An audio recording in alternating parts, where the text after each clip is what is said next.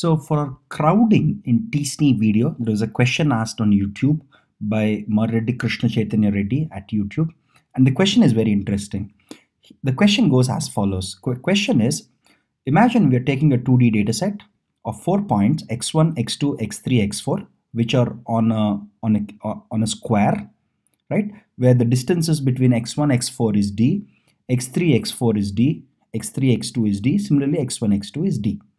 Now, when we try to convert this data from 2D, or when we try to project the data from 2D to 1D in t-SNE, I said that this is one projection, but what's happening here is I put x4 here, right? So what's happening here, if you notice, is the question that Chaitanya asked is, why are we putting x4 here? Why can't we put x4 on top of x2? So let's say if I place x4 on top of x2, in the video at 6 minutes 14 seconds, I explain that the objective of t-SNE is to preserve all the neighborhoods, right? So let's write down the neighborhoods. What is the neighborhood of point x1?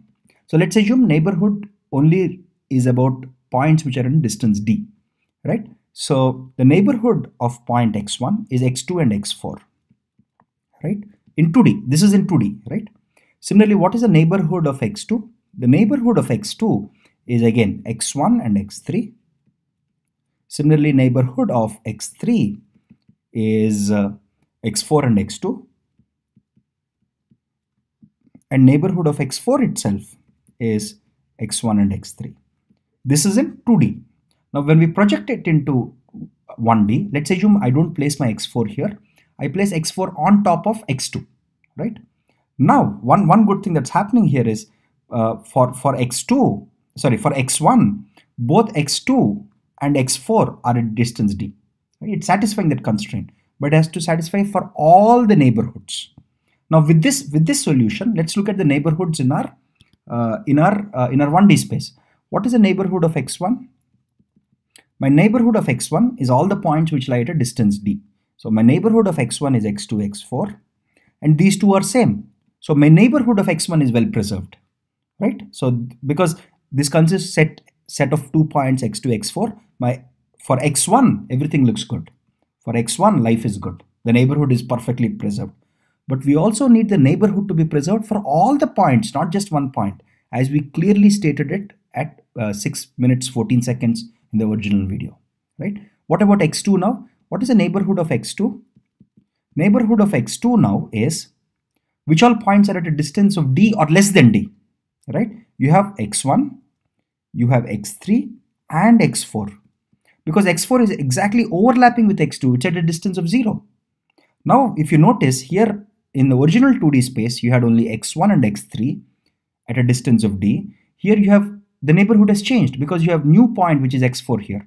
So if you look at it from x2's perspective, the neighborhood is not preserved because I have a new point here, which is so because if you see here I have only x1, x3. Here I have an extra point x4, which should not be the case if my neighborhood is perfectly preserved. What about neighborhood of x3? What happens to my x3? My x3 has x2 and x4. My x3 has x2 and x4. So my x3's neighborhood is perfectly preserved. What about x4? What is my x4's neighborhood? My x4 has x1, x3 and x1, x2 and x3, all three of them in the neighborhood, because x2 and x4 are overlapping, right? But here I have only x1 and x3. Here I have a new point which is x2. So my x4's neighborhood is not also being preserved. So if you overlap x2 and x4 while your x1 and x3s are preserved, are neighborhoods. The neighborhoods of x1 and x3 are preserved. For x2 and x4, they are not preserved at all. Preservation basically means that these two sets should be exactly same. That's an important distinction. And the neighborhoods of all the points should be preserved if your t-SNE is working perfectly. Right? And let's not forget the primary objective of t-SNE. The primary objective of t-SNE is to visualize. Now, if I give you two visualizations of points, wherein I give one visualization of points as this, the other visualization of points as this, one on top of other. These two are not the same. Forget about the dimensions. Let's assume I have 3 points like this, right? If I place x, whatever, x2, some configuration, this is in no way similar to this configuration of points, whatever way you arrange them, right? That doesn't matter. So the whole objective of t-SNE is to keep the alignment same, and neighborhood is only one concept that we are using to make it work. The preservation of neighborhood needs to happen, needs to hold for all the points, not just one point. I hope that answers your question, Krishna Chaitanya, and I hope others who have the same question also could benefit from this video.